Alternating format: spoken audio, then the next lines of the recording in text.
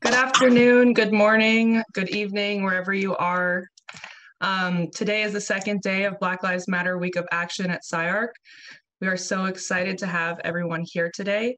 My name is Allyn Viault, and my team member is Babatunde-Majadi. And he and I have worked since the summertime, basically, to organize this event. We're super excited for today. We have moderator Mira Henry and John Cooper, with guest Charles Davis II and Brian Lee Jr. I'm going to pass it off to Babatunde, who's going to do a little quick overview of the rest of the week. Everybody. So like Allyn said, today's day 2. So today we'll be going from around now 10 p.m. Pacific time to 1. And the same for tomorrow, Wednesday, and Thursday. A short recap and kickback session Friday morning at 11, and then we're going to finalize it with a really, really special Fridays at 5. Again, 5 p.m. Pacific time on Friday. So join us for the rest of the week for great content. And if you missed yesterday or if you don't have a chance to catch one of them, the same links that you clicked on today are going to contain the recordings of the sessions. So feel free to join us anytime. That being said, if you guys are watching from the live stream, please feel free to ask questions through the chat. We'll be monitoring that and we can bring that up in the discussion. Pass it off now to Mira Henry. Good morning. Very good morning. Very excited about today. Thank you so much, Tunde and Allyn, for organizing this. Thank you all, everybody who here is on this grid. Of course, so excited to have Charles, you here, as well as Brian Lee Jr., who will be joining us in a little bit. Also, thank you, Hernan, for the support of this incredible event. Thank you to my friend and colleague, John Cooper here. We are really looking forward to the day. So I am going to do a couple of things here. This is my goal. So first I want to, that Tunde and Allyn have organized this, and they have organized this each day in these sort of clusters of themes, and these themes based on what I understand is the Black Lives Matter school movement, a set of principles. And they had 13 principles, and I think it's important to just say them now and kind of also frame a little bit what the theme is for today. And it's a loose framework, loose theme, but just to list these, because I think they're powerful. In the spirit of collectivity, I want to read these principles. Again, these are the guiding principles for the Black Lives Matter at school movement. The first is restorative justice, empathy, loving engagement, diversity, globalism, queer affirming, trans affirming, collective value, intergenerational, Black families, Black villages, unapologetically Black, and Black women. I think this is an incredible list, and a incredible list of principles that really focus our set of values, and I think usher in a sort of space of kind of serious generosity and joy and meaning. Today, the sort of theme was brought together of these 3 principles: collective value, diversity, and globalism. And the movement says these about the principles. Collective value, they say, we are guided by the fact that all Black lives matter, regardless of actual or perceived sexual identity, gender expression, economic status, ability, disability, religious beliefs or disbeliefs, immigration status or location. The second, diversity. We are committed to acknowledging, respecting, and celebrating difference and our differences and commonalities. And then globalism.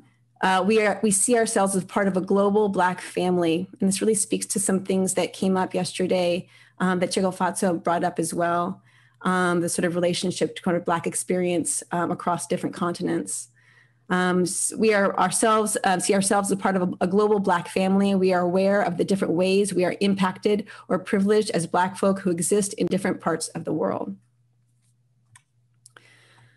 So the presentations and conversations that will unfold today are not tasked to respond to these principles directly, but I do want to acknowledge that these are our values, our sort of touch points, and we will potentially come back to these, kind of dip in and out to the themes of those themes this morning. So our schedule for today is I will be introducing our first speaker, Charles Davis II. He will then present, followed by a discussion. I will then introduce you to our second speaker, Brian Lee Jr. He will then present, and a discussion will follow. We'll aim to close around 12:30 or 1. I want to say that what I find the most remarkable about this event, first and foremost, is that this is a space that we've carved out here, and thank you, Tunde and Allyn, for organizing this, to share, to speak to, and to celebrate Black life. It's very meaningful. Of course, we have these two amazing human beings, Charles and Brian, to come here to speak. I'm really excited to give them the floor and to really talk with them today. They do really important work, and I'm really excited that they're able to share today. The second, I think, remarkable thing about today is that at this event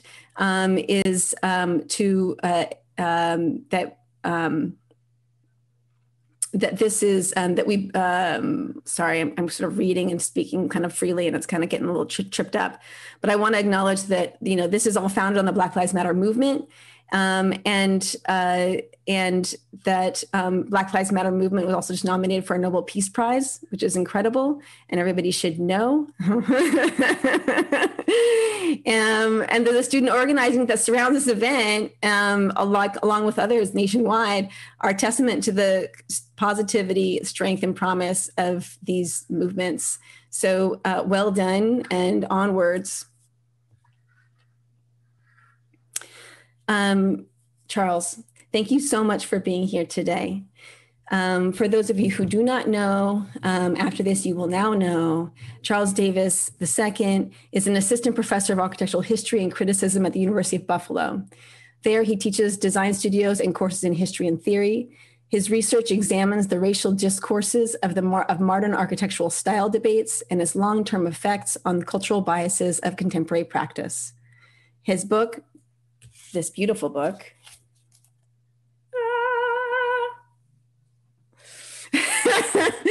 if I weren't in my bedroom, I'd turn my background off.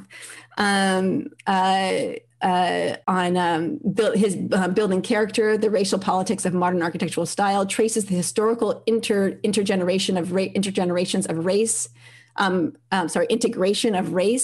and style theory in paradigms of architectural organicism. He's also the co-editor of Race and Modern Architecture, A Critical History from the Enlightenment to the Present. Also incredibly beautiful book here, which you cannot see, but I'm nonetheless holding up. Edited with Irene Chang and Mabel O. Wilson. All along with these formidable books, also want to acknowledge the incredible essay he published in Log 42, Blackness in Practice toward an architectural phenomenology of Blackness. Many of the SCI-Arc community had the good fortune to take part in a 3-day workshop Charles hosted last semester here at SCI-Arc. So in many ways, we're welcoming him back and continuing the conversation that we had begun. During that workshop, we were really able to get into some of the core strategies of rethinking that his scholarship espouses.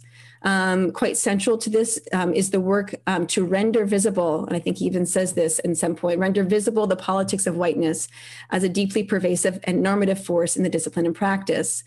It is always a special pleasure to listen to Charles speak and hear his evolving scholarship and his uncompromising project of what we would call perhaps flipping the script. So thank you for your work. We look forward to hearing you speak. Welcome, Charles. Thank you. Thank you so much for that very generous introduction. Thank you, Babatunde and Allyn, for the invitation. Thank you, Hernan, for the support here so that this event can take place.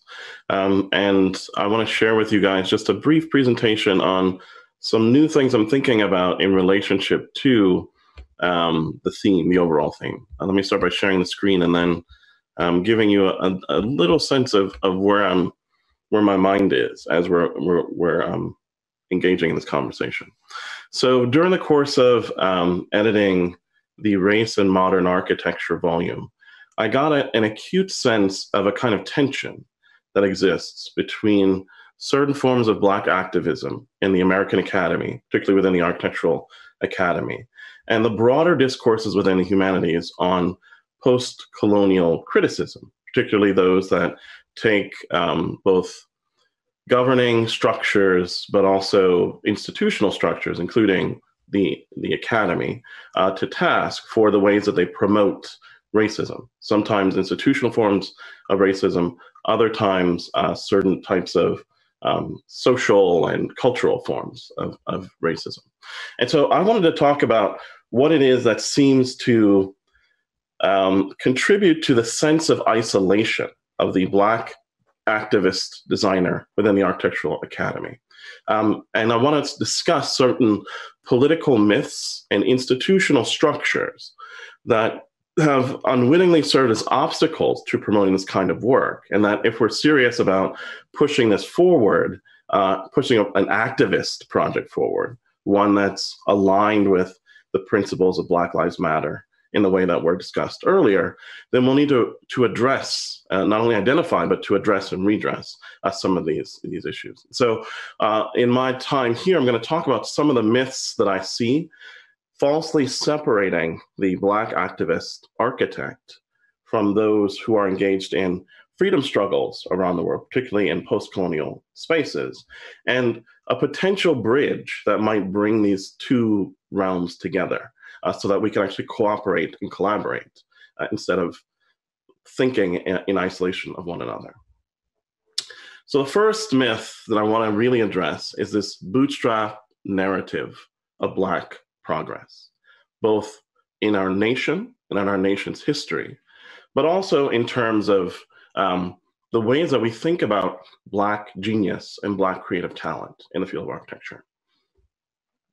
Here are a couple of images that, if you're interested at all in African American architecture, you will know and see. There are many now official archives, websites, popular history projects. These are all people who now are becoming sort of household names, whether they're Paul Revere Williams on the left, and his story of drawing upside down to stay out of the social space of white clients. There's Julian Francis Abel. I know that the University of Pennsylvania's design school is establishing a scholarship in his name, and that there's a new monograph on his work, sort of recovering his contributions to the architectural firm that he contributed to through direct visits to Europe and bringing some of the principles of the École des Beaux-Arts back into the United States, although not under his own name because he couldn't have his own firm. And then people like Werner Tandy, who also manipulated some of the elements of neoclassical architecture before the Black bourgeoisie in the United States.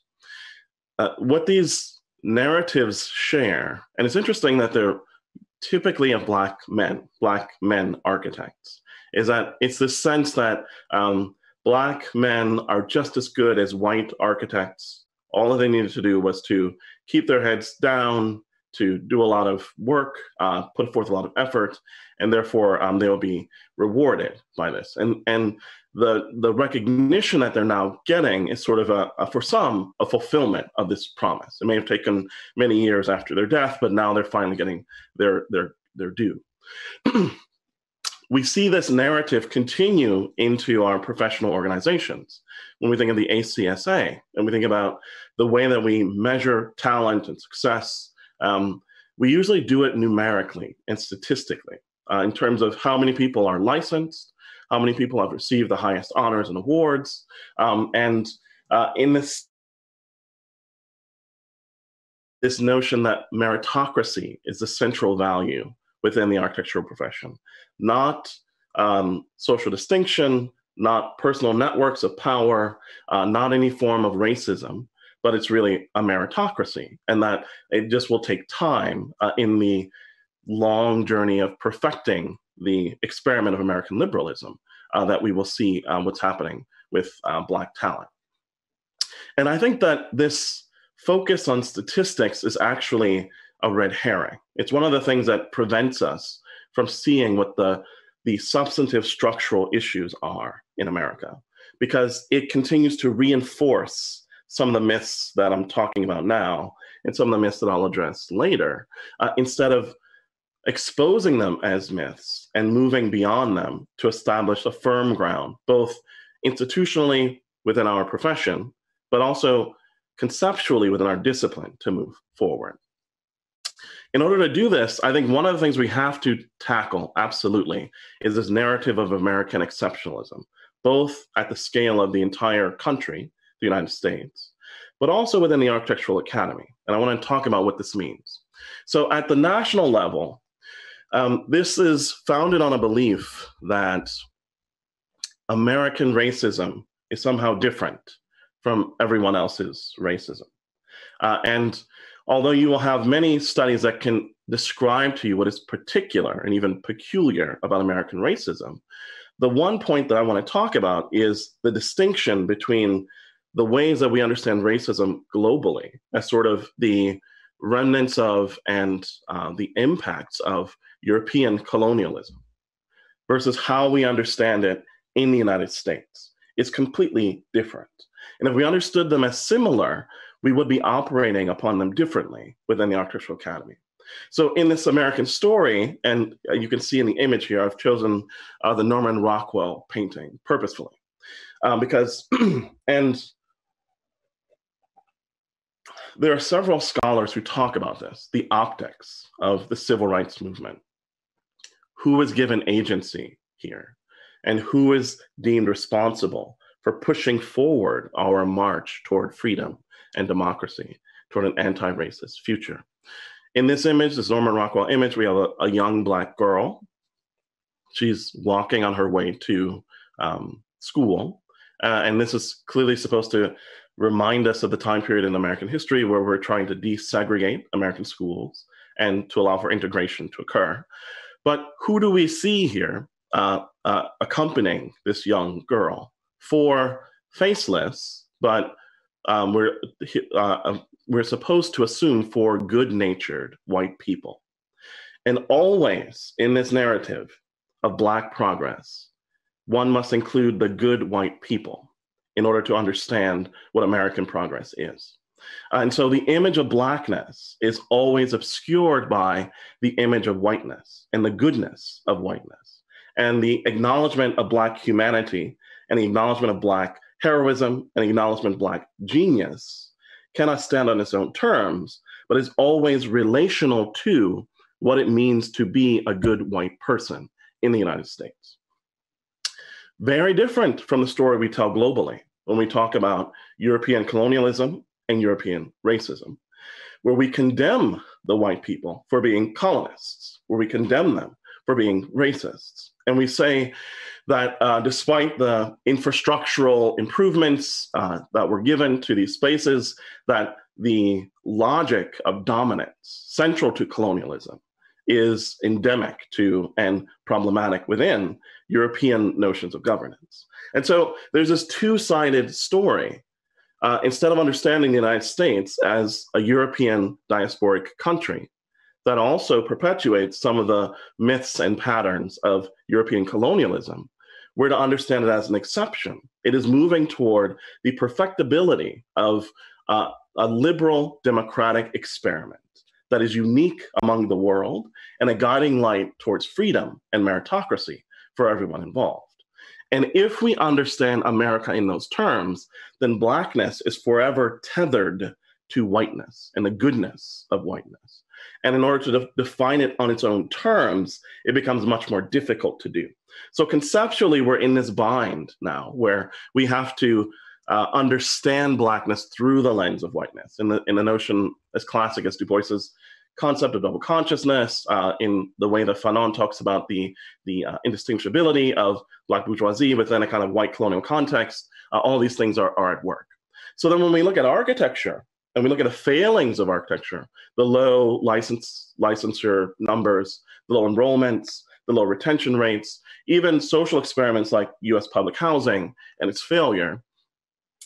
Within this American myth of American exceptionalism, we are forced to say that this is just a momentary failure of our progressive liberal democracy. And we are forced to wait for the greater sense of perfection and tolerance that is going to happen within the United States. And so it's this insane level of optimism that we are forced to entertain. Now imagine you're a Black faculty within a school of architecture, and you have to deal with and position yourself within this narrative. It's very difficult then to critique the broader patterns of racism when what you're actually associated with, at least in belief, is a progressive liberal democratic experiment. We're moving toward perfection. You know, work along with the team, get involved, or stop complaining, because we're moving towards something better. There's also the sense then in this notion of exceptionalism that the domestic story of the Black architect, like I talked about before, the bootstrap story of the Black architect, is somehow unique and distinct. And we tell this story in many ways, sometimes institutionally. The inauguration of critical race theory, for example, as starting up in and critiquing the United States legal structure for the forms of embodied and embedded racism that it perpetuates institutionally through its very laws. The notion of possessive individualism adhering towards whiteness only within a legal code, extinguishing the rights of Native subjects and Black subjects, but even within that kind of legal argument, one can say that, well, all we really need is to perfect the legal system so that it includes the rights and privileges of people of color, thus the civil rights movement and why it factors so heavily within our narrative. And this writes out the narratives of colonial and post-colonial studies that give us a global sense of how these things were occurring. It also, if you think about the ways that we tend to celebrate Black History Month and tend to celebrate the contributions of the civil rights movement, we lionize a particular view of Martin Luther King, the one who believes that the arc towards justice is long but progressive and persistent, as opposed to the Martin Luther King who started to understand the structural and institutional elements within American politics and American culture that were bent permanently away from the rights and privileges of Black Americans. There's a weird kind of contrast, a binary between the peaceful attitude of Martin Luther King that we all must take no matter what level of tragedy occurs within the Black community, versus the militant status of Martin Luther King Jr., or not Martin Luther King Jr., of Malcolm X, or even Stokely Carmichael. And it's interesting when you listen to the words of Stokely Carmichael in the 1960s and 70s, he's already using terms like settler colonialism to describe America, because he understands that one needs to relate the freedom struggles of the global societies, the post-colonial spaces that were starting to emerge. And if we look at also the history of post-colonial studies, they're emerging from literal associations with people who are politically fighting for rights and privileges within these previous colonial spaces. He understands that the Black struggle in the United States is exactly the same as that. And by demonizing Stokely Carmichael and Malcolm X, we demonize the intellectual foundation upon which they understood America and tried to found any kind of Black activist tradition within the United States.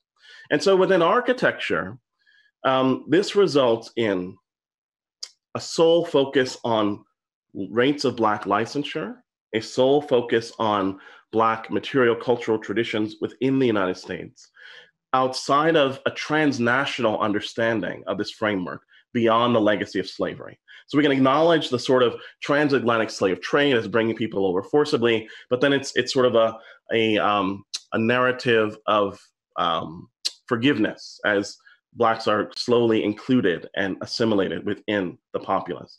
This reinforces respectability politics. This reinforces the kind of myths of meritocracy and other myths that prevent us from seeing the structural forces that are at work within the Architectural Academy. Now, if we think about these kinds of ideas, I want us to then look at very briefly, four cases of Blackness in the Architectural Academy, just to show how persistent these mythologies are, even in what I would describe as really some of the most radical critiques and radical statements on what Black activist architecture might look like in the United States. So from people like Melvin Mitchell, who's a fellow in the AIA, and his book, The Crisis of the African American Architect, where he really isolates the culture of HBCU industrial academies and the training that these schools provide for a majority of licensed architects. And he's particularly interested in those who have graduated from HBCUs, moved to places like Washington, D.C., and not only established their own firm, so independent practice, but they own the kinds of resources directly that would allow for them to be contractors of some of their work. And he's very dedicated to improving the status of Black housing within the Black community. And so this pattern of Black ownership and this pattern of Black entrepreneurship is what he's after. But even in his story, he is creating a contrast between the HBCU culture in the US and the Ivy League predominantly white academic culture in the US. And this binary was one that was established by white architects in the 19th century in order to distinguish between the so-called vernacular works of Black and brown peoples in the US and the academic and intellectual works of those who would become professional architects. So in some ways, this narrative continues to reinscribe the mythologies that I'm talking about here. There's the primer Afrocentric architecture, which takes African motifs, but translates them for a predominantly American US designer base. And so this takes us back to a period in the 1960s, conflicting notions of what Black Americans' association with Africa is supposed to be. Is it supposed to be a kind of imagined motherland where we reinvent what our cultural origins are in the same ways that European nationalism invented their own myths of national origins? Or is it supposed to be a kind of anthropological and very precise and scientific retelling of what that story is? And this tension was really emerging because we had, and we always have had, different forms of Blackness coexisting in the United States. From those who came over here through the slave trade to waves and waves of immigrants coming to the United States on their own accord in order to establish their own cultures. Dating all the way back to the Haitian immigrants to the US who had left the island of Haiti after the successful slave revolt against the French, coexisting alongside enslaved Africans in New Orleans. So from the 19th century on forward, we have had mutually distinctive and tensely conflicting forms of Blackness operating in the US. Being able to distinguish them and to be able to talk about the differences is going to be very important if you want to establish an activist Black practice. Because who does your activist Black practice represent?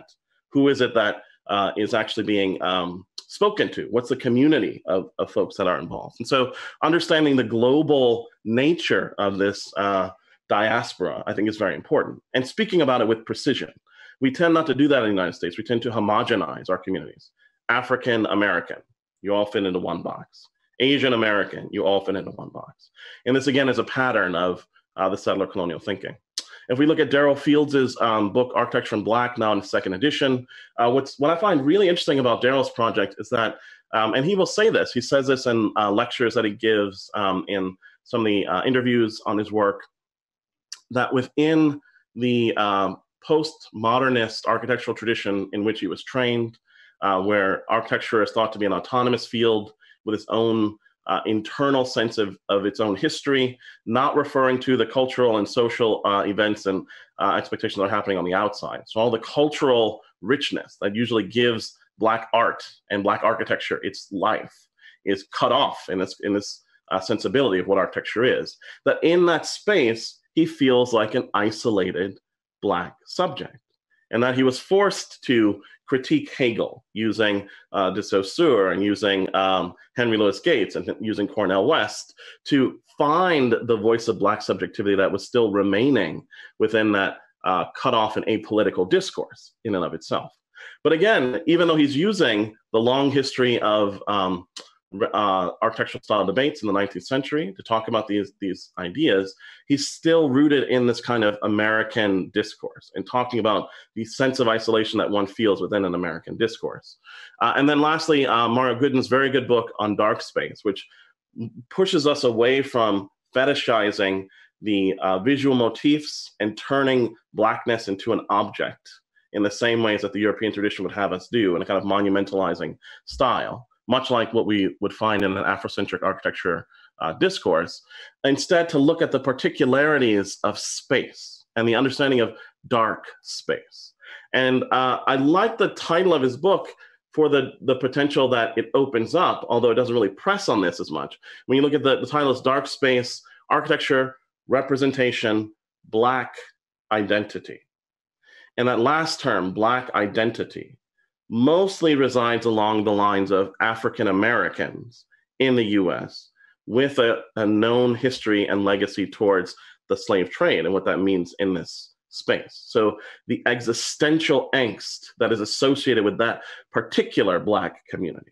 But Black identity is much more broad and diasporic. And we know this from looking at the works of David Adejare and his Pan-African narrative for the Smithsonian Museum, which was very different from the African-American narrative of the other competition entries.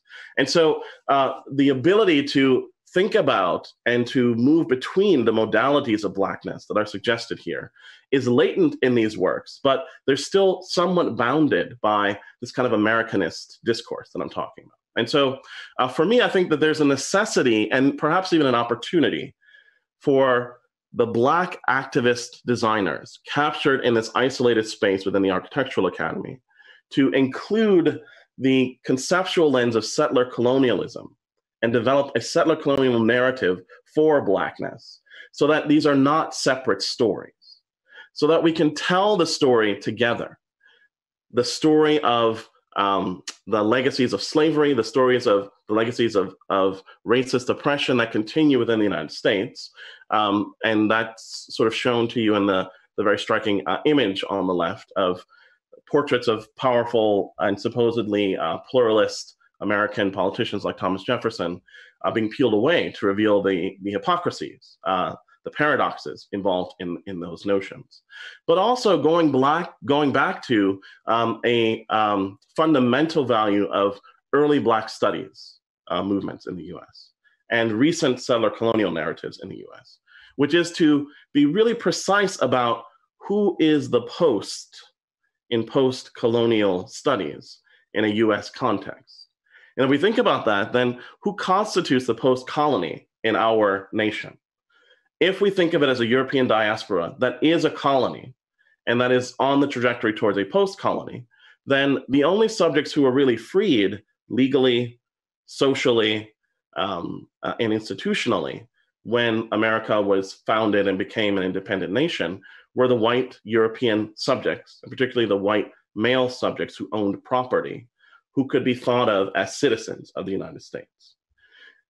And this brings into question then, for me, what does it mean then when the images of Blackness are used and appropriated by European settler subjects in the US context to talk about utopian ideas? And this is just one, but there are many. This is Stanley Tigerman's Post City or Instant City, where he's trying to think about at a large scale what the implications of these kinds of industrial infrastructures could be. And it's interesting that he uses the pyramid form here. For me, this fits into a long history of not only sort of cultural appropriation, but I would even say an even more interesting history of Egyptomania in American culture, where Egypt is brought in as a cipher to talk about some of the exotic elements of American culture that one can't really name. And so they're exoticized in order to continue serving as this kind of sounding board for the inherent potential within American democracy. Not giving credit to Black subjects or Black creativity, not even bringing a prominent place for Black modernities that were created within American modern and modernization and modernist period, but instead commodifying it and elevating it into a particular kind of cultural form, monumental form in the European tradition. However, if we think about this through the lens of settler colonial studies, who is still subject to the settler colony that is now established in the US, post-colony of Europe, but now settler colony within the United States, then at the very least, just like in Cheryl Harris's essay, Whiteness as Property, we understand that America was founded on racial capitalism, that without the land of the Native Americans and the free labor of African slaves, America would not be a wealthy nation. And that the patterns that were established in this mode of being a settler colony were not only continued literally, if we think about Michelle Alexander's arguments about the new Jim Crow and the ways that we strip Black subjects of their rights by turning them into felons, and therefore turning the prison into the new slave plantation, but also symbolically, the ways that white subjects appropriate the identities of Native subjects and Black subjects and write it into their story as if they're trying to pluralize America while maintaining the institutional divisions between whiteness and Blackness that keeps certain figures privileged and certain figures wealthy and certain figures distinct and others continuing to bump their head against the wall of meritocracy, realizing that there's a glass ceiling that they cannot push beyond. And so if we do this, if we introduce a lens of settler colonialism, I think at least two things happen. One is that the Black activist work of African Americans is now explicitly related to the conceptual tools of post-colonial studies and post-colonial scholars, both in the sense of that they already do, which is that they borrow certain rubrics, certain intellectual frameworks, certain analytical lenses, but now that can be acknowledged as a kind of intellectual debt within these spaces, which means that if one wants to engage in a Black activist architecture, then one has to be well-read in this literature. You have to understand what the relationship was between political movements for post-colonies literally in the Global South and the kinds of literatures that emerged within post-colonial studies, and what relevance that has for someone in a settler colony where they're not in a post-colony situation, but continuing to fight against a colonial oppressor in that space. Now, if not only the Black and brown subjects within the Architectural Academy can articulate this, but the deans and the chairs and the white liberal faculty that are on staff in these institutions, if they can articulate the United States as being a settler colony, not a perfect or progressive notion of American liberal democracy, moving towards perfection in the civil rights vein, light, as we understand Martin Luther King, then they will understand that the role of the architect is to both pick up on, in the sense of Ariella Azoulay, in what she's talking about as potential histories, the histories that were lost to time because we bought the American narrative of being an exceptionalist space, but also projective histories, histories of the future, where Black people have agency. And this agency is built upon establishing a nation of their own, one that is separate from the prerogatives of the settler colony, and one that establishes its own sense of national identity. And in order to do this, we have to stop painting the Black nationalist project as a kind of militant anti-American project and understand it as one of the many modes of Blackness that are necessary within a settler colonial space. And so I think that if that kind of premise is understood for every kind of project that is created for a Black community, whether it's something like as benign as a public housing unit like a Pruitt and Igo, or a social housing space, or something that feels equally paternalistic if someone's going overseas, to a space that's in need of relief architecture, for example. Or if you're just running a studio where your site happens to be for Black and brown people, but you want to use the traditional mode of creating monumental architecture to address that problem. That understanding the architectural institutions placed within a settler colony as legitimizing the hegemonic narrative, then you'd have to critique that position. And you'd have to be able to work against that position in order to do something fruitful and meaningful in this Black and brown space. And so what I'm arguing for here is a kind of intellectual precision and clarity that would then leverage itself into institutional opportunities. It would necessitate certain changes to the core curriculum. It would necessitate certain changes to how it is that we define who is the architect and what is architecture and what the political function of that architecture is. Not being apolitical or autonomous, but also not just being democratic in some kind of post-colonial inclusive sense that we can't really leverage or prove with the historical facts in mind. So that's sort of what's on my mind at the moment, just trying to build a bridge between the African-American activists, the Black activists stuck in the Architectural Academy, and this broader literature that seems to critique the patterns of colonialism that we can clearly see in America if we bring a certain lens to it, and what the implications of that is for both bolstering that Black activist position within the Academy, but also for changing the general studio culture of architecture at large. Thank you very much for listening. I hope it made some sense. We'll see within the discussion.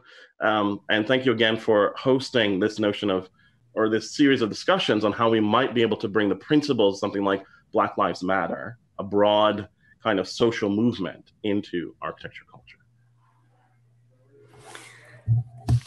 Charles, thank you. I always like the way you go straight in. Can you put that slide back up, the last one though? Sure. Is that Felicia Davis? Is that Manuel's work? Tell us about this work. So at the top image, top left, that's Olalekan Jeyufus's work on Harlem. On the right is Amanda Williams's work from the Reconstructions exhibit that will be coming into MoMA. And then on the bottom left is an image from the hip hop architecture exhibit that was held in New York. And so for me, these are three different notions of Black futures. I think that they're somewhat distinct in character, actually. They're not sort of all the same. And you know, I'm looking for actually a really detailed conversation about what is a hip hop architecture? What does that really mean? Who is involved in that? You know, what are the kind of spatial and material patterns that are reproduced? But I think that that's very different from Lake's and African in character, and even Amanda Williams's notion of what Black futures would be in the U.S. Have you been following their presentations? I've been following the work of Sekou Cook and Michael Ford, also of Craig Wilkins, who sort of loosely associate. There's some loose associations. Yeah. Sort of generation, a little bit of a generational. Yes. Although for me, there's an interesting argument by some that, and I think this is polemical, that Le Corbusier is the grandfather of hip hop architecture, and I would just, you know, really heavily contest that notion at all through a settler colonial lens. I would say that, you know, if anything, you know, they were against the notion of a kind of hip hop anything producing anything architectural, which is testified to in Le Corbusier's suspicion that jazz was a very modernist practice, but that Blacks were not able to articulate what was modern about it, and that he needed to come in and rationalize it for the European viewer and turn it into something architectural. So the intellectual roots and sort of how they create that lineage, I think, still needs ironing out, but I think it's an interesting development.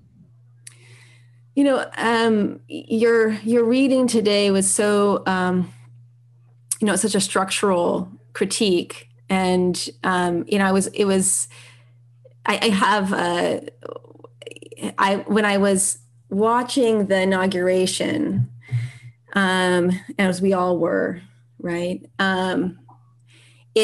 This feeling, this nausea came over me of the reality that the kind of exceptionalism that was projected of, and here we have one of the most incredible poets speaking, our first, you know, Black mixed race vice president being elected, woman being elected. And yet it's all the sort of nationalism and future thinking. And yet there was no actual acknowledgement in the entire ceremony of the fact that this land has been taken. And it occurred to me how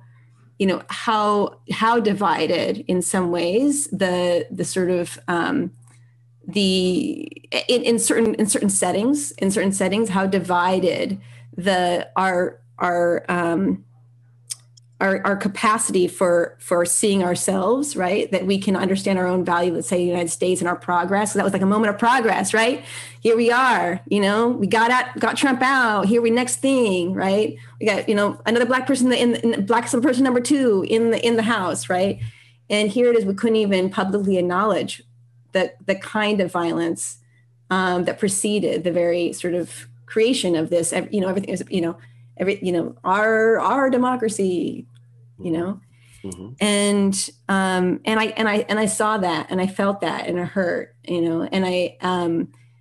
and at the same time, I'm thinking about the space of academia and also worry also about and maybe this is quite wrong, but worry about the kind of quickly allowing things to get too macro for some audiences, such that it can somehow become even less their problem, right? Now you can't, that doesn't do anything to undercut the critique, but it does in practice. And so I'm thinking in practice, how I guess I think the challenge to me is how to think about this in practice, in dialogue, in life when we're talking with our colleagues. I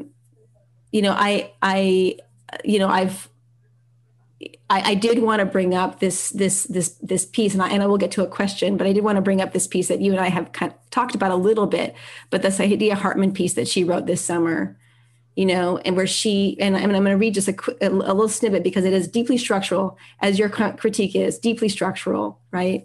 And there's a couple of things, and I knew you were going to talk a little bit about kind of global activism. I want to kind of get into that, but she writes, because in many ways, I think when you speak, you start to speak the unspeakable, right? And I think that this is one of your special gifts. But she writes that she speaks because this is an interview, kind of a constructed interview, and she says, what we see now at this time, right? And thinking about what does it mean right now to be doing this work and asking these questions. What we see now is a translation of Black suffering into white pedagogy, right? In this extreme moment, the casual violence that can result in a loss of life, a police officer literally killing a Black man with the weight of his knee on the other's neck, becomes a flashpoint for a certain kind of white liberal conscience. Like, oh my God, we're living in a racist order. How can I find out more about this? That question is a symptom. It's a symptom of the structure that produced George Floyd's death, right? And she goes on and she says, then there's the other set of demands, right? Educate me about the order in which we live. Here we are, okay? And she speaks about, she says many other things, and about the kind of deeply complex situation. She says, this is crazy making. The largest loss of Black property since the Great Depression was a consequence of the subprime mortgage crisis, and proliferating acts of racist violence occurred under a Black president. This all occurred under a Black president. The largest incarcerated population in the world, the election of 2016, and the publicly avowed embrace of white supremacy with President number 45, all of these things we know, right? We know the racially exclusive character of white neighborhoods, how in urban centers, upper class people monopolize public resources to ensure their futures and their children's futures over and against other children, right? She says, it requires a radical divestment.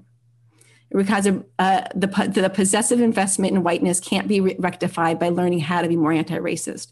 It requires a radical divestment in the project of whiteness and a redistribution of wealth and resources. It requires abolition, the abolition of the carceral world, the abolition of capitalism. What is required is a remaking of the social order, and nothing short of that is not going to make a difference, right? So this like, yes, and boom, right? And I wonder as you speak, because when you speak, it is so, radical in the sense that it is literally shaking to the core, I think, some of the questions, some of the various frameworks in which we kind of adhere to when we operate. I wonder, how, I don't know, do comments like things like structural critiques like that take it all the way to the level of capitalism and all the way to like deep cultural questions, is that something that you invite and that you also embrace the kind of in order to be able to really get through to the next level of radical thinking? Well, I think the quote that you read by Saidiya Hartman is a good one for several reasons. And I'm going to talk about two. And I think, if I were to speak plainly about what I really wanted to say in this presentation, I think she says very poetically two things. One is that the problem with Black progress in America is that the Black subject always has to be in pain, even though they forever aspire to be included, because then it gives white liberals the job of coming to their defense and doing something that seems to mix up things, but really changes nothing structurally about how America is run. And so it's the same lesson that Frantz Fanon is telling us, that, despite what people say, Black Algerian subjects are not equal within the French government. And they can't be, because if we were to actually include them and to fully accept their humanity, then we'd have to give them full agency to govern themselves, which then leaves the Black subject out of the mode, which I think is clearly the mode in architecture of proving the humanity and morality of white liberalism. That's why Black subjects are there.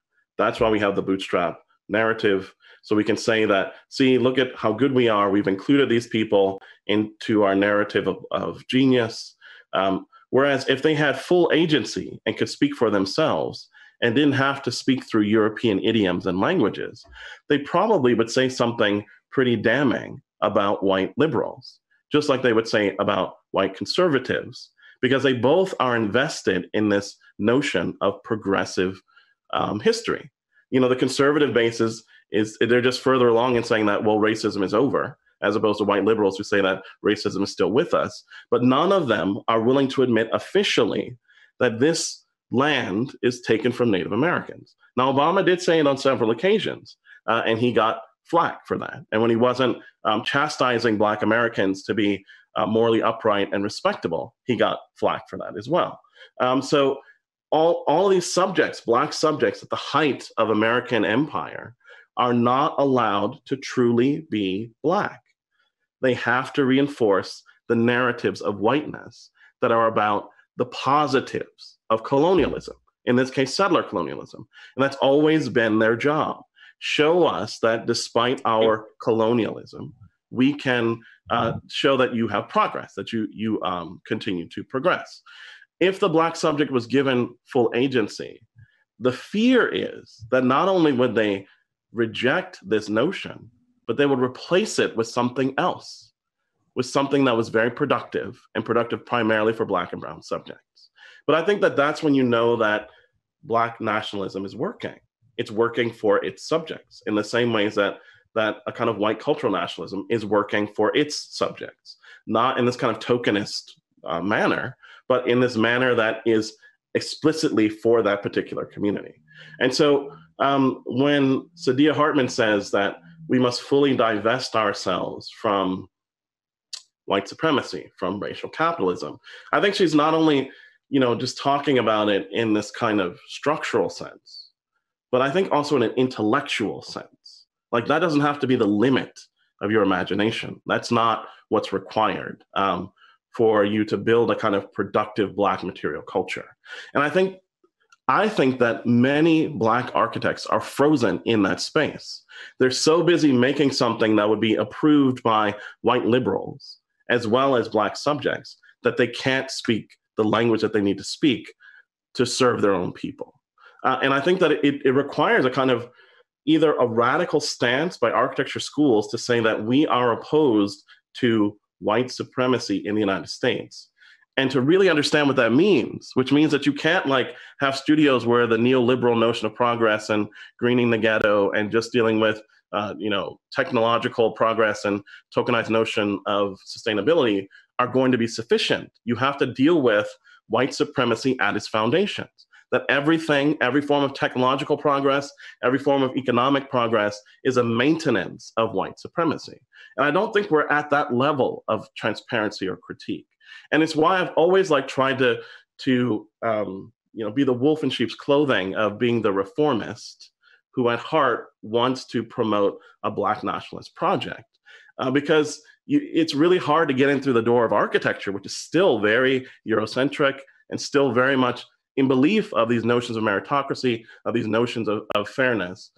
And to say, you're my real problem, right? It's not the conservatives, it's not the 2/3 of the country that doesn't vote. It's the people in power who believe they're very good white liberals and who don't understand that you're also maintaining white supremacy, even though intellectually you think you're opposed to it, because structurally you've been made concomitant to what that is.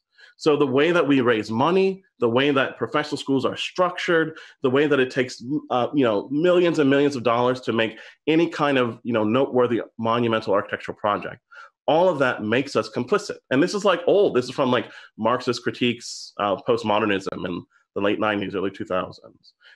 But going even beyond that, to say that in order to even have the possibility of building a Black architecture, and this is where I ironically agree with Darrell Fields, not based necessarily on the premise of keeping it constrained within autonomy, but even within this kind of settler colonial critique of the Architectural Academy in the US. There is no such thing as a Black architecture.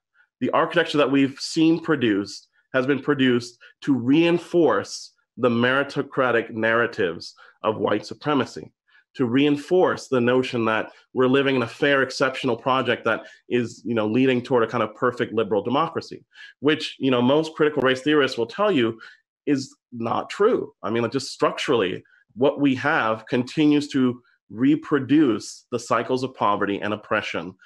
If it's not going to be a Black person in the future, it'll be somebody else who is the permanent underclass within this country to both be the subject always in pain that we respond to prove that we're good moral subjects building a better democracy. And so I think I'm looking for an architecture school that can break that cycle by giving Black and brown people the space to build their own future.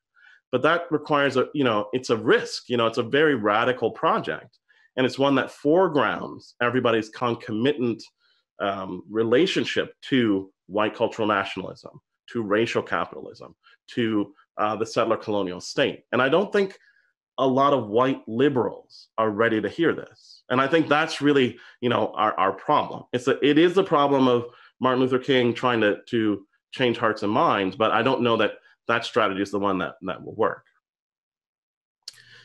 You're talking about a kind, I like that you started with this idea of the Black, idea of protest, right? And this idea of protest, and what you're talking about though is a life protest, something that's durational, right? Not necessarily a protest go in the streets and protest a sort of moment in time, but a sort of way in which we could understand protest as something that is ongoing and embedded in, as you describe, yes, psychically, spiritually, emotionally, in the work that you show up to do every day.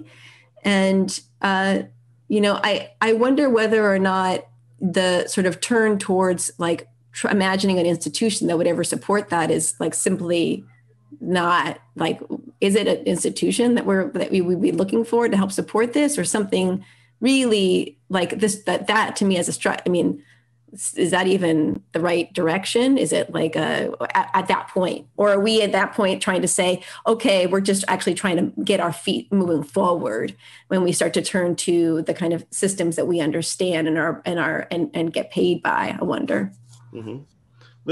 To me, that's an interesting question, because it reminds me of some of the debates around what it meant to have a Black aesthetic. When we had the projects of Amir Baraka and the kind of artistic or aesthetic wing of the Black Panther Party movement and Black nationalist movement in the United States.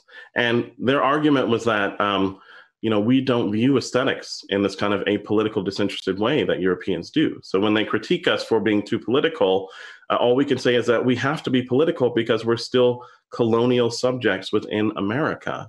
We are not free. Like, you're free. You can do whatever you want. You can sit back and have your nice, disinterested, aesthetic conversation about how beautiful that building is and talk about its geometrical proportions, all that nonsense. But for me, I'm thinking about the people who work there and need to feed their families, who have visions of their own and don't have the material means by which to construct their own, personhood, agency, national identity, cultural, material culture. And so I think, if every Black and brown subject in architecture school, faculty or student, thinks of themselves as a trapped colonial subject who is somehow hemmed in by the settler colonial narrative of the United States, it's going to be really hard to rely upon the architecture school as your only form of agency. You need to be keyed into Black movements, cultural movements. You need to feed off of the life that they're producing, and your work needs to be explicitly related to those revolutionary efforts. If you don't have that, you are rudderless and afloat, and you're at the mercy of wherever the winds of change are moving. Sometimes, if you're in the right place in the right time, you might be all right. But if not, you could be off in the middle of the ocean all by yourself. And I think that lends itself to the sense of isolation that Black architects feel. That they're existentially registering the fact that they are made to be isolated in this space, and that institutionally they cannot rely upon architecture to do all of the work. So I'm encouraging them to, and this is just one tether towards post-colonial studies and literature with the settler colonial lens. You guys are encouraging them to put another one to Black Lives Matter movements. There probably should be 100 of them, right? And so that way you feel anchored. You know where you come from, what your community wants, what kind of material culture is going to support that space. And that reference, that world of reference, that horizon, should be the spaces that you're beholden to, not to European diasporic discourses, not to the whiteness of your architectural academy. And if an institution wants to support that, really support that, tenure people who say this, who say to the face of white liberals, you are institutionally racist, and I cannot produce the architecture I need to produce with your literatures, with your knowledge base, with your disciplinary structures. I need to make my own. And if you want to help me, pay for the sustaining of intellectual knowledge that helps us to articulate what that is without reference to you and your settler colonial spaces. That's when we're going to be in a place where we need to be. Until then, we need a bunch of surreptitious folks in there making those connections and double speaking to folks so that they feel satisfied and they're okay because they're not racist white liberals, but you're also helping to advance the cause of Black nationalism in its various guises. I don't know if this is because I feel myself moving toward tenure and I can say these things. I don't know if it's because this is the veil needs to come off of some folks who really want to participate and help, but they really just don't know what to do because they're so beholden to these discourses of American exceptionalism and good white people and America is this purveyor of freedom, as opposed to it being a settler colonial space that pervades racism and whitewashes it with a kind of narrative of inclusion and pluralism. But I think that we need to be able to speak plainly so that institutionally we can say, this is what I need. I need this much money. this many tenured professors, this many licensed architects, this many entrepreneurs, this many Black families before this becomes a real thing. If not, we're just talking about a fantastic category that makes you feel better and dehumanizes me. And I think that like that just needs to be plain. That needs to be plain for people so that they don't make, you know, what are really silly studio, you know, projects of we're going to go and we're going to make this Black community better. We're going to improve it when you're really going to gentrify it, right? Like not understanding the mechanisms of power that are at work in this way. And so, you know, I think that architecture schools can play a role, but I think that the only way they're going to play a major role is if they create a horizontal framework for who is the architect and what creative genius is. That is a major critique of the Eurocentric discourse that they've inherited about monumentalism that continues to privilege those with networks of power. I mean, David Adejare was the son of ambassadors, right? Like he wasn't just a regular folk who came from school and became upper middle class. Like, you know, those things are still there. And so I think that like, I don't know, I feel like for some people, we just need to speak plainly. And so in the plain language, I would say that every Black subject in America in an architecture school, faculty or student, is a captive colonial subject, whether they know it and want to acknowledge it or not. And that everyone is made complicit to that project until you explicitly say, I don't want to do this anymore. I need to imagine a different future. And this, I think that's even beyond like utopian thinking. I think it's like, it's a parallel governance structure that we're looking for. But that can be real. I mean, like the United States wasn't real until they decided to go to war and to establish itself as separate. So how can we imagine that future for Indigenous subjects, for Black subjects, for Latinx subjects, for, you know, Asian American subjects in the United States? But I think that, you know, if Black Lives Matter is any indication, I'm glad that they got the nod from the Nobel Prize Committee. We are going to be forced to make this decision. You know, like our demographics and who is being influenced and affected by it, it's going to force this conversation. So better to be prepared and ahead of the curve as opposed to reacting to it, I think. So clear. And I appreciate this plain speak. There's some questions from students, and also I want to open it up here. I'm going to read a question. Chico Fazzo, she writes, and you've gotten a lot in the Vimeo, plenty of thank yous. And I first would like to express my gratitude for touching on the often overlooked heterogeneity of Blackness in America. I'm aware that this is often done in as much and is a much needed unifying effort. SCI-Arc is a largely international institution. And so what do you think the role of the international, i.e. recent immigrated Black population is in an activism for issues that affect the overall American Black community, affect the overall American Black community? I imagine that there is a potency in the international nature of our little Black ARC student community. In what ways do you imagine this characteristic could be instrumental? I think it's a really good question. I think that in some ways, African Americans who have historical ties to slavery and African Americans who come in as immigrants, that because of the Black-white narrative in the United States, we're valued for different things. And so we're artificially made to be opposed to one another. But I think that actually having the two groups sit down and converse with one another about what it is that they share, not in terms of building a kind of like consolidated hegemonic Black culture in the US, because I think that people who come from outside of the US are coming from spaces where they're continuing freedom struggles all on their own. And they bring in a kind of social and political expertise that is parallel to, and perhaps even useful to, the African-American subject in the United States. So I think if we can speak about like the ways that both of those types of subjects are building freedoms for their communities, instead of trying to force them to be one community in the United States, but to recognize that difference and to speak across that difference in intelligent ways, then I think neither group feels like they are made to be less than, but they actually can come as a full person into that space. And I think that there will be hybridized communities that could emerge from that, but I think you only get that by viewing each other as having equal expertise, and equal expertise in the kind of freedom struggles that exist.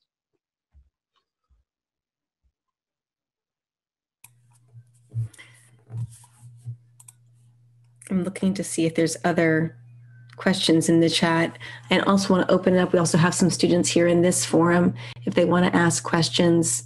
If not, I can keep stepping with the questions. I have many, but I really would love to open up the floor. Hi, Charles. My name is Emma. Thank you for being here. I am not an architect, but I'm in the school for the EDGE program for fiction entertainment.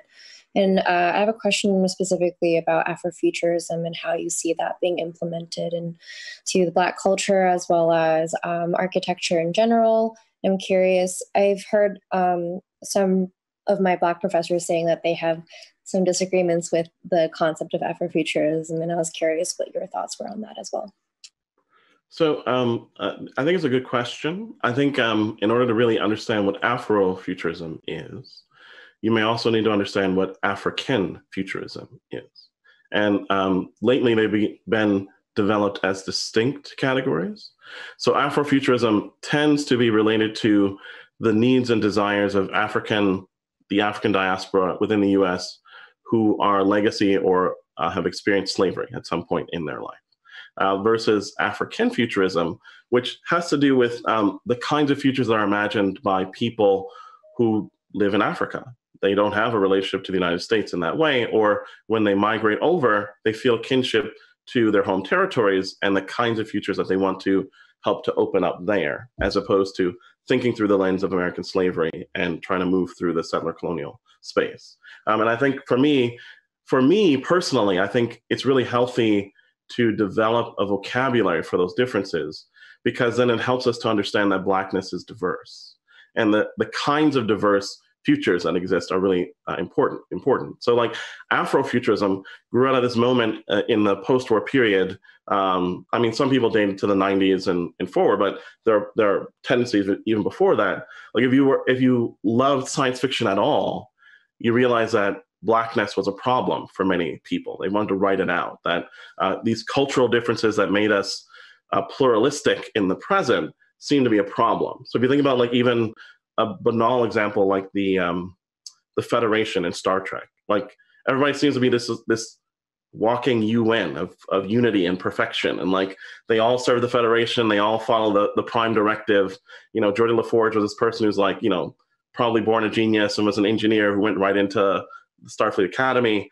But his Blackness was something that people couldn't really talk about in a way that was substantive. And so Afrofuturists were saying, you know, they just wanted to say that there are Black people in the future. They are Black. They have cultural legacies, and that this doesn't make them less fitting for a kind of technological future. It actually makes them more fitting because they create a specific sense of self.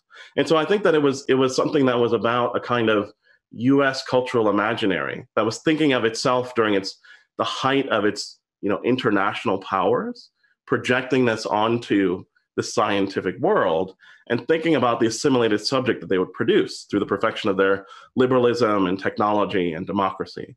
And to me, Afrofuturism is really invested in critiquing that isn't the solution to the future, that, you know, embracing people's the particular ways that they build modernities in the present is a real way to understanding what their futures will be. And the little discussion I've heard about African futurism is really quite interesting, because different territories in Africa have different histories. Some have deeper colonial histories, some have neo-colonial influences on the present, others come from wealthier spaces or feel a deeper investment with longer cultural traditions like the Kube art tradition or the Yoruban artistic tradition that is celebrated around the world in museums for bringing genius to this long story of, you know, what is artistic genius. And so the African futures then, some of them deal with colonialism, but it's not US colonialism in the same way. It's a kind of post-colonial moment, and what is the potential of the Black subject as they look into the future. And others are much more about sort of, in some ways, what we might think of as just like deep political critiques of their moment, like they're using African futurism to talk about contemporary politics in a way that an American reader like myself just would not understand, right? Like all the references would go over my head and I wouldn't know what they were talking about, but it's a really productive venue for them to produce that kind of critique. And so I think having those, all of them are really useful. And I think at least for myself as a kind of American subject, it requires me to be more global, like much more generous and exploring the knowledge that I don't have, and understanding Africa not just through my own cultural lens, but through the kinds of lenses that they might produce themselves. And in that sense, being concomitant subject of American imperialism and American empire, I'm just as foreign as some other folks, right? So in that sense, it requires even greater effort on our part within the American Academy to be making space for that kind of work. Thank you. No, thank you for the question. That's a great question. Any other questions here in this forum? I think we also have one in the chat. Oh, go ahead, John. Sure, I'll just say a quick thing. Thank you so much, Charles, for all the kind of questions you raised. I just wanted to pick up on a kind of word that you used a few times, which is diaspora.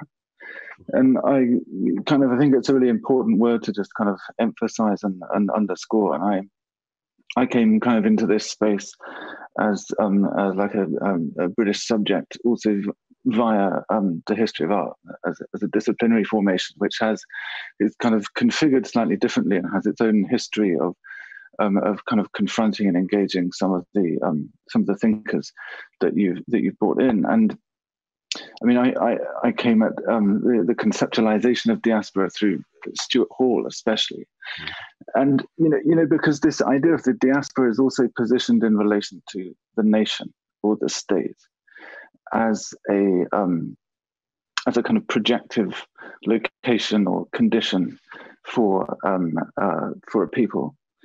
And in Stuart Hall's thinking, there's this interesting tension between the idea of a kind of Black nationalist project, which realizes itself through a state. And he kind of reads this from Fanon's idea of the post-colonial state being a free Black state, but it was definitely a state. It was a nation state, and it had an essence and a national spirit, and its art and its architecture and its ritual and its song and its traditions. All of those things would be there to kind of enshrine and maintain and the essence of that people. And Hall remarks that this kind of nationalist formation was so powerful at that moment of global decolonization, because it provided a collectivizing force that ameliorated the fragmentation of violent colonial histories. And it was kind of necessary to collectivize people to bring down the end of colonialism. But then Stuart Hall positions that sense of identity and sameness as a political power to a kind of a post-colonial politics of cultural difference. And this sense that, in fact, one's identity is a matter of becoming rather than being, and a matter of positioning and repositioning oneself continually within a shifting ground and terrain and network of global connectivity. And so that kind of a sense of cultural identity as a manifestation of becoming also emanates a different sense of a kind of space, a Black Atlantic or a circum-Atlantic arena of diasporic interconnectivity. And so it just struck me in what you were saying, this kind of tension between, on the one hand, a diasporic project, and on the other hand, a kind of a nationalist project. And I just wondered if you might say a bit more about those two kind of poles. So I'll try and talk about it from the perspective of what is colloquially being called Black America, which seems to guide a lot of the Black architects from this post-war generation, post-1945 generation, who are very invested in the HBCU project. They see it as a cultural project that is shared by Black Americans. For that generation, I think the way that the term diaspora functions was more of a kind of like an historical fact that they needed to deal with, that their legacy in being in the United States was of historically connected to Africa, but broken purposefully in order to make their population manageable. And that made their job then the construction of a kind of Black consciousness, a state of mind that identified them as a nation. And within that form of Black consciousness, I knew where the capital of Black America was. It was in Harlem, right? I mean, today we might argue maybe it's in Atlanta, right? But there are places where I can say that that kind of Blackness thrives and continues. But it is boundless in terms of its geography. It is where the people are. And in that sense, I think what I find interesting about Black America in the US is its statelessness, right? Like, it's not sort of looking for the establishment of an Israeli state or something like that. It's looking for the establishment of culture that would identify its state of mind. And that's what makes it so useful. I think that's why it travels so well. I think that's why its subjects are welcomed around the world, because they identify themselves against national boundaries. In that sense, they're very much like what Du Bois imagined the Black subject to be, which is the ultimate modernist, the ultimate global subject, because they've been forced to create nation without land. But this notion of land, I think, is important because, in some narratives, the 40 acres and a mule would, give Black Americans a certain amount of land for building wealth. But then that makes them a permanent part of the subject of dispossessing native land, right? And so understanding where Blackness is, if we only understand the state of mind, we elide that problem, right? What is the concomitance of Black America in maintaining this white project? And so to me, it only makes sense in the historical sense of a story yet to be completed. I don't know where Black America's land is going to be because it's still America. I don't know where native land will be because it's still America. And because of that, we're forced to be a state of mind. And some of our subjects have left home and returned back to the diasporic roots from where they came from or other places and made other roots. But I think that question, at least raising that question, forces the question of, what is America but a settler colony? And how else can Black Americans identify themselves except as stateless within this kind of mix? Because as soon as they start taking land, I think they become the settler. And I think that becomes a kind of moral compromise. And I don't want to think that this is an exceptional thing. I'm sure that this has been reproduced in other places where there's been a settler colony and then people are forced to choose sides. But I do think that, at least in this phase of development, there probably are global lessons to be learned there. And you'll have some who are like, here's my flag, that's my house, right? Like, this is where the nation is. And then you'll have some that's like, it's a state of mind, and we need to be these kind of global purveyors of this sense of globality. And I think we need both of them to decide, to see which one is more productive. And so I don't want to be presumptuous and say one is better than the other or one is more moral than the other, but that at least within the structural condition, that experiment, if undertaken rigorously, could be really quite rich and interesting. But that's a great question. Thank you for that. Charles, I think that this conversation could go for a really long time. I know. We're gonna have a time. Yes. I don't know. Do you know Brian? Brian, you and Charles know each other? I know of him. Yes. Brian. Yes, absolutely. Thank you for being here. Space with you. This is wonderful. Charles, I hope that you can stick around for as long as you can, but also jump off when you need to jump off. Quick question. Have you been watching Steve McQueen's Small Axe? I have not. It's on my list, but I haven't. Don't watch. When you get off this, when you light your fire tonight, watch him, because there'll be the second conversation to follow up on the question of kind of beginning to relate, thread some of these kind of histories of protest across the globe, and the craft of being able to tell that and how that can start to transmit. Mm-hmm. Oh, thank you all very much. And I'll definitely look into that. That's something on my list. So yes. Enjoy. All right. So I'm going to do my duty here, and I'm going to shift gears. I don't know how, I kind of need to shake it out, but because we are literally going to be shifting gears, but welcome, Brian. Thank you so much for being here. I'm going to do an introduction. Okay. And let me just get my marbles together here. I'm going to start off a little standard here, which is Brian Lee Jr. You live in and work in New Orleans. Yes. That is correct. He's the design principal of Colocate, a national design justice, and he's a national design justice advocate. Lee has 12 years of experience in the field of architecture. Lee is the founding organizer of Design Justice Platform and organized the Design as Protest National Day of Action. Brian has led 2 award-winning architecture and design programs for high school students through the Arts Council of New Orleans and National Organization of Minority Architects.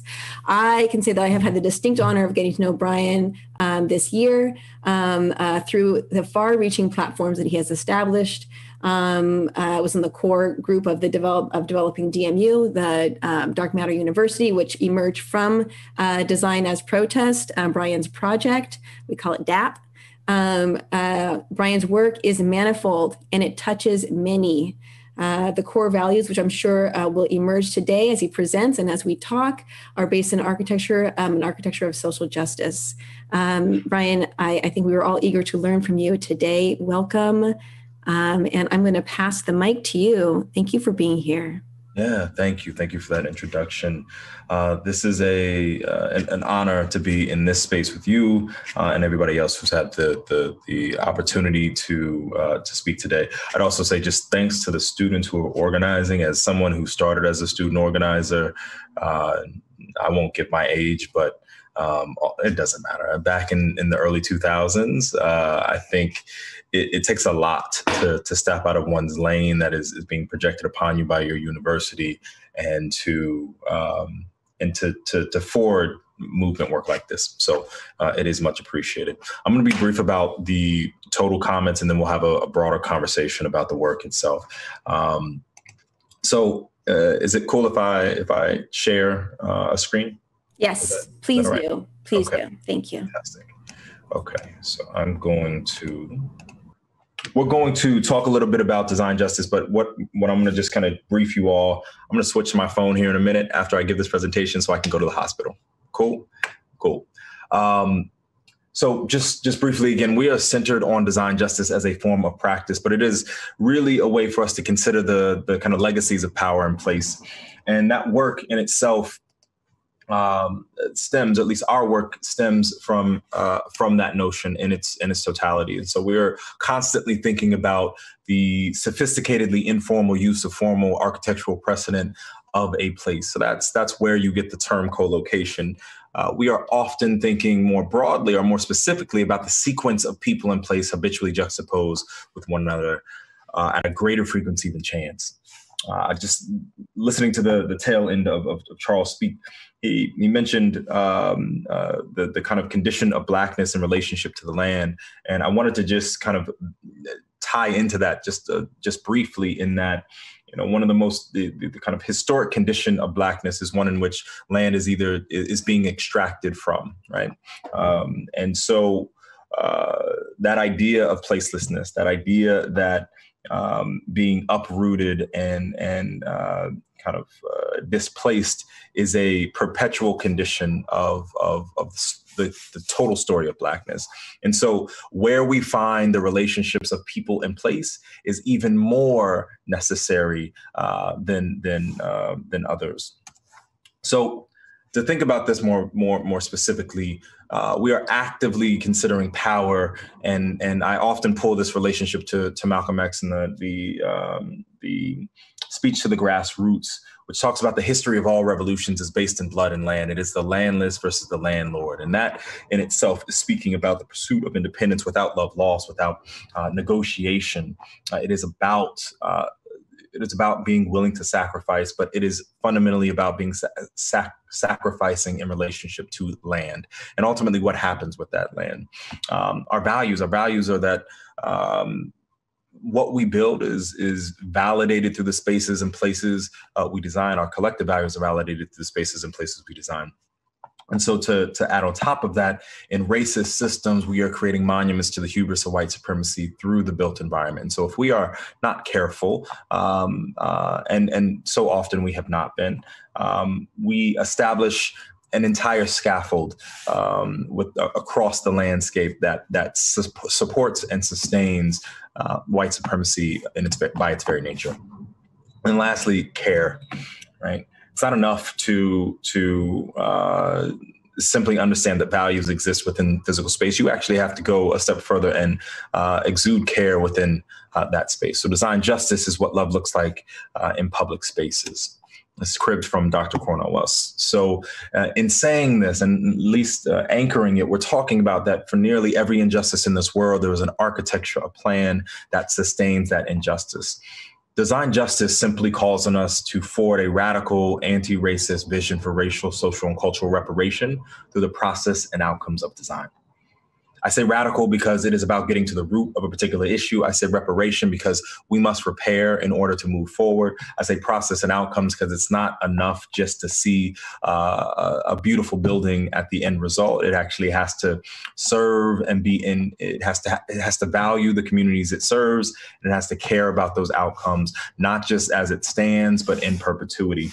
And then also, the act of seeking justice through design, which is a difficult proposition to bear in the first place. But the act of seeking justice through design requires us to challenge the privilege and power structures that use architecture and design as a tool of oppression. So anything that we see, most issues we see in our environment have some linkage or some scaffolding that is supported through the architecture, whether that's climate justice, whether that's housing, transportation, economic justice. They're all rooted in some form of structural consideration. And so when we talk about this work, specifically through DAP, specifically through DMU, we are actively seeking to challenge that through a series of demands that call on us to reimagine particular notions of Blackness or of disinherited communities more broadly. So we're thinking about divesting from police and investing in communities, which we've seen recently over the last 6 or 7 months, people attempting to shift the narrative relative to that, ending the carceral state more broadly, challenging defensible space and septed tactics, enhancing self-determination, preserving and investing in Black cultural spaces. The narratives and stories that are told about space need to be held within those spaces, redefining what a just neighborhood or just cities look like, shifting democratic and public policies for public space, reimagining the financial structures, the structures and binds that tie us to our work specifically, and then also reimagining again what I think what we're talking about here, again, reimagining what it looks like to think about design education. And so in order to do that work, there's a couple just conflated definitions that I want to kind of ground us in before we move on this work. I often talk about the difference between outreach, engagement, and organizing. I try to be brief about this, but clearly when we talk about outreach being conflated with organizing, they are wildly different things. And so outreach is a communication strategy. Engagement provides a feedback loop with that communication strategy. But organizing is built to build power, shift political will within communities. And so our job is to recognize the difference between those and how systems are applied with particular sets of pressures, right? And so these are another set of words that are often conflated, right? Protest, rebellion, riot, insurrection. We're now obviously really familiar with the insurrection, but insurrections are just power challenging power. It is one trying to usurp the other. Riot is a legal and political classification. It is a term used in the kind of politics of protest to invalidate. And so it is power describing protest or power describing the people. Rebellion is people challenging power. Yes, sometimes that is violent, and sometimes that is a manner in which public voice is actually heard. But again, most of what we see is a form of protest. And protest, what we talk about design as protest, is to protest is to have an unyielding faith in the power and potential of a just society. It is fundamentally about our collective hope. And I think that in itself is described through a unified voice. Now, there is a way that the acute condition of protests challenge power in one way, but design as a form of protest has a longer timeline. But it still has the ability to challenge in the same fashions. And so that's the space that I encourage people to stay within. Part of this then realizes that we have to recognize the difference between neighborhoods and communities. Neighborhoods are the geographic boundaries, the physical components of space, but communities themselves. And the thing that we actually have to start to build on and build with is the kind of spiritual, cultural, social relationships that have an affinity to space, but are not necessarily bound to that space. It is why we can be displaced. But it is to the point that again, Charles made briefly, that placelessness allows a kind of a universality around its cultural means. And so reminding ourselves that there is no such thing as community. We are all a part of multiple communities. We are a palimpsest of various communities, but there are often inherent or primary communities that are formed, and Blackness and brownness is certainly one of those. So in that work, we have to then recognize that systems require systems to challenge them. But if we don't clearly understand what systems are, then we can never really defeat them. We keep in the same cycles over and over again. And in large part, that's because our work doesn't provide us the opportunity to assess and analyze systems in real ways. I often get the question when we're doing community engagement work around gentrification, and that is like the core of what most engagement actually faces is this notion that we don't want to be displaced. We don't want gentrification to happen within a particular place. And this idea that gentrification in itself, the process of dying scaled up from the human body to the neighborhood. Right. It requires us to understand that the link between the issues at the scale of neighborhood are resolved in the human. And if we don't understand systems, we don't know how those things are applied. We don't understand that the pedagogy, the things that we are taught, give reference to the policies that we put in place and the way that those things are codified. The way things are codified determines how we implement those strategies. And then on the other side, the receivers, we all receive these signals from the things that we've been taught, the things that we are told, the instruction set, so to speak. But in turn, we then have to challenge ourselves through practice, projects, and people to dismantle systems that maintain oppressive outcomes. And so, again, the design profession is like all institutions. It is a seat of power and privilege. And if we're not careful, we become conduits to power in a way that is harmful to all parties. So I'm just going to do a quick little run here, because I think as we talk about this work, I see protopian kind of avenues of our work that rely on culture as a way to manifest form, as a way to manifest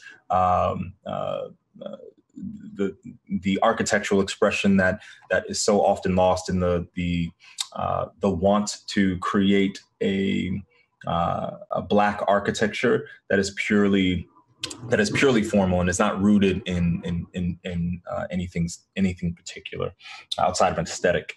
And so I often ask people from the jump, before we get to the kind of cultural component, what are we afraid of? We're afraid of so many things in this work, but we're also afraid, specifically white people in the context of this work, are afraid that to relieve power. Right, to be relieved of power, to be relieved of privilege.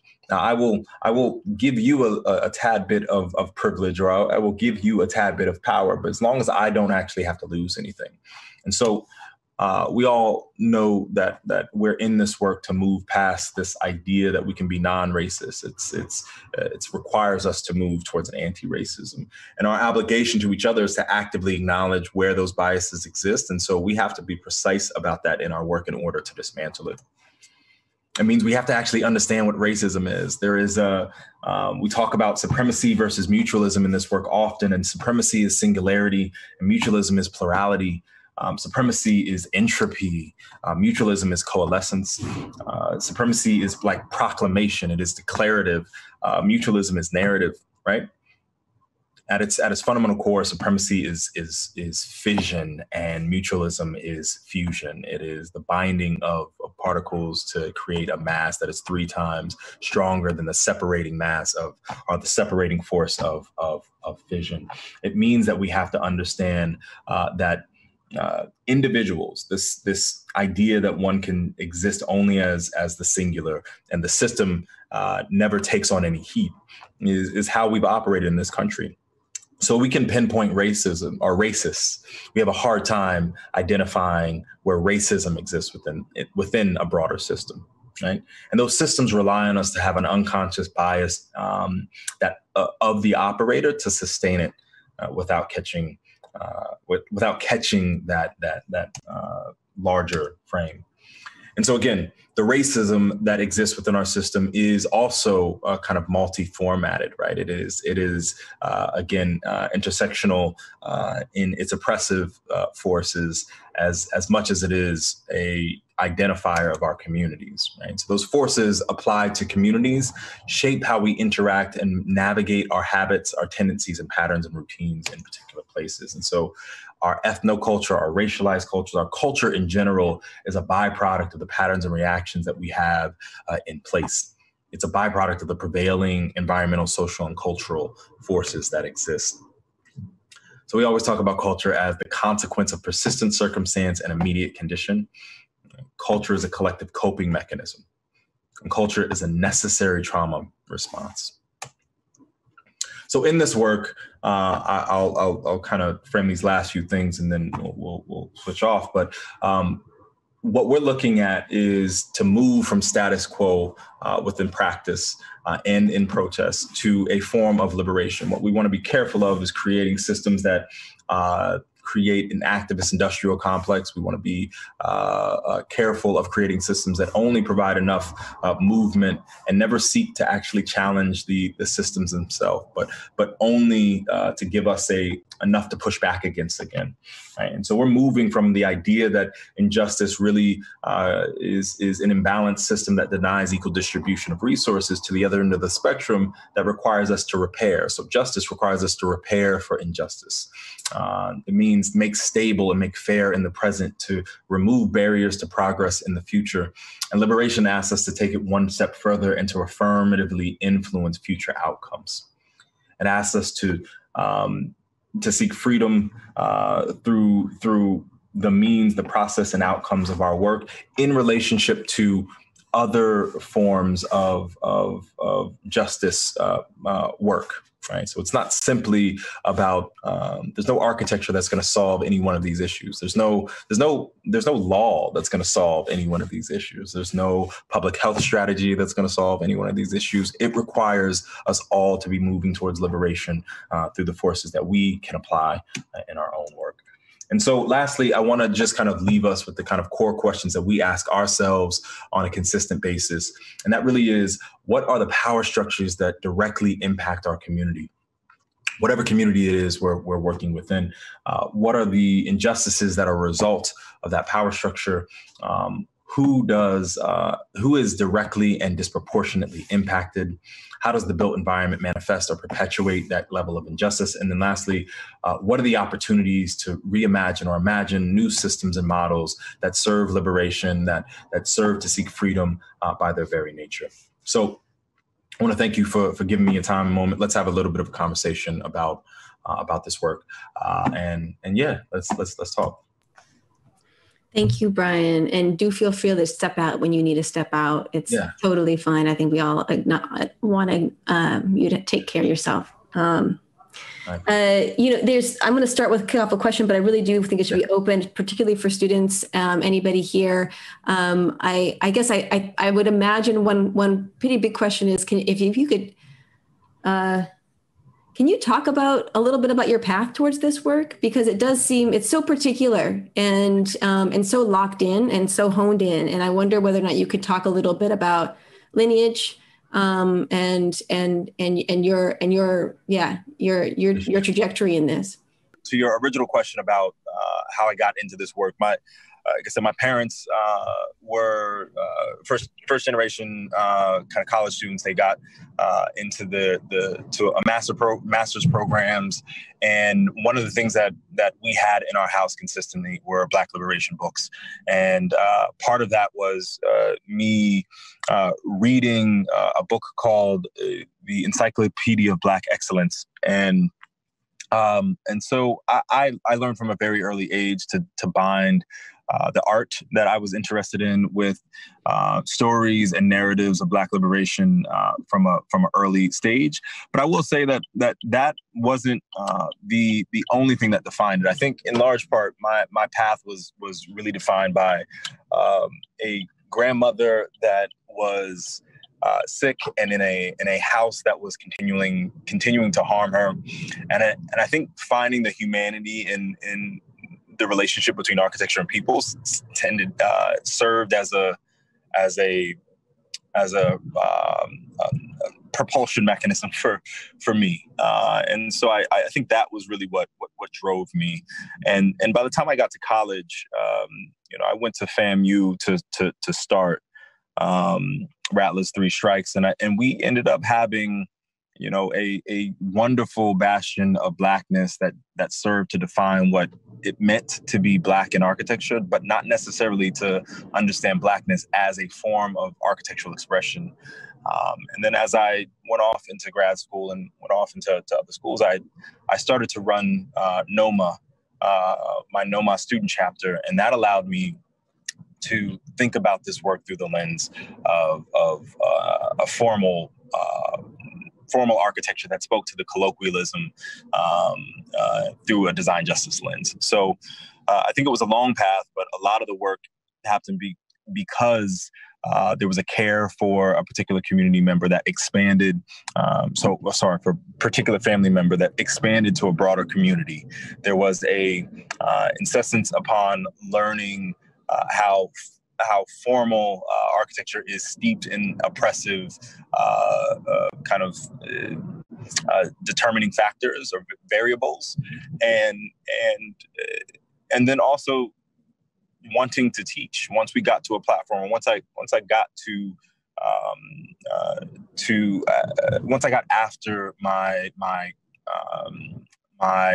time in grad school, I joined political campaigns and started to do work in that realm. I joined other organizations that were organizing on the ground and learned in that capacity. So I took that learning and wanted to actually translate that into kind of youth education. And so we created a program called Project Pipeline that expanded the footprint of an organization of a program within the National Organization of Minority Architects. And that became a way for us to talk about this work beyond our our core academic setting within university settings. So that's in brief the kind of trajectory that I was on. Anybody here want to chip in with a question? I have one other, but if anyone wants us to jump in, please do. I have a question. I was in Gordon Kipping's vertical studio in the fall, and it was titled Architecture of Activism. And each student kind of just chose different organizations that they wanted to create a piece of architecture for.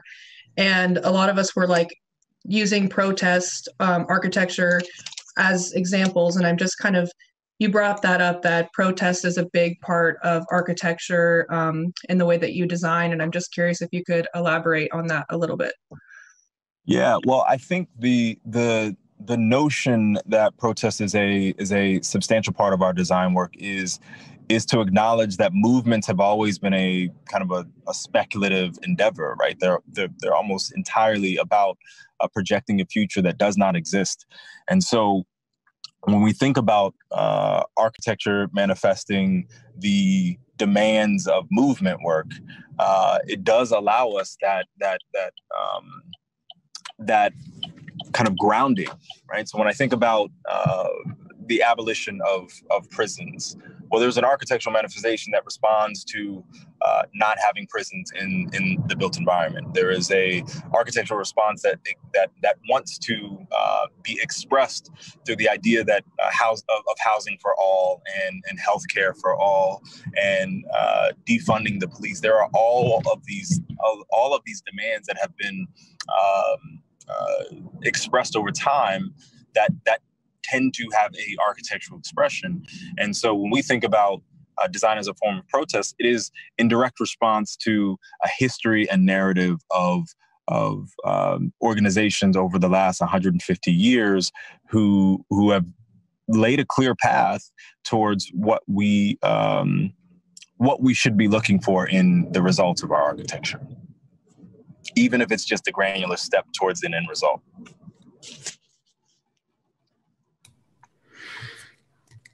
The floor is open.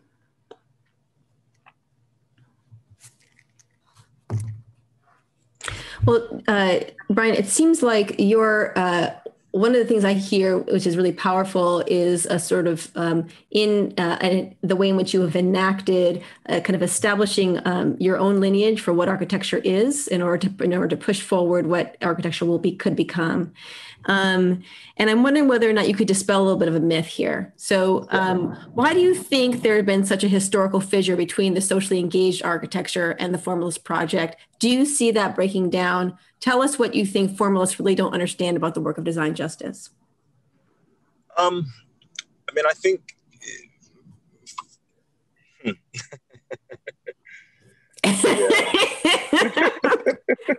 You're on SCI-Arc Live. Go. Yeah. So the kind of distance between a socially engaged, and I think there's actually a distance between forms of socially engaged architecture and design as protest as well, right? I think to start with the nuance between those is often the same nuance that we see in a kind of reformist versus abolitionist considerations, right? It's one in which we are attempting to mend a broken system versus one that completely seeks to dismantle one. So I think there's a fissure there. And then the next stride to a kind of more formalist structure is one that is rooted in white supremacy. And if you're rooted in white supremacy, you are fundamentally negating the kind of history of outcomes that serve marginalized communities. And so I think there is the dissonance or the kind of the fissure is a byproduct of a fundamental flaw in kind of formalist architecture. Can you just talk quickly about some of the scales of work you do? Mm-hmm. Yeah. So part of our response to and where that's going to in the future, future forward. Yeah, where it's been, where it's headed forward. Yeah. So as we think about our architecture, we started to map to do a roadmap that's talked about the scale of mandalas, the kind of ephemeral, the immediate and ephemeral, or individual and ephemeral, small scale things that impact people from the design perspective, to markers and memorials. And that all of our work is a byproduct of a need to create community and community spaces. And so I think our work right now works at the scale of the poster, which we attempt to wheat paste in physical environments and allow that to shape narratives in place. So for instance, when we did our Paper Monuments project, we we established a set of posters that spoke to the 1970 attack on the Black Panther Party here in New Orleans. And we had an individual who was a part of that, or who was 11 years old when that happened. And he became a docent, a public docent, right? And so I think the impact of even occupying a two-dimensional space in public allowed for that conversation to carry itself through. Now, on the other end of the spectrum, we are working at the scale of traditional architecture, 40, 50, 60,000 square foot buildings that, again, respond to a critical race theory or respond to a design justice prompt through RFP form. So it does tend to run the entire gambit from traditional architectural form to planning, all the way down to the design of objects and elements that serve to impact individuals. Floor is open, but it sounds like you might have gotten to where you need to go. I am in the hospital. I got to see y'all later. Peace. All right, y'all. Be safe. Thank you. Thank you. Thank you, Brian.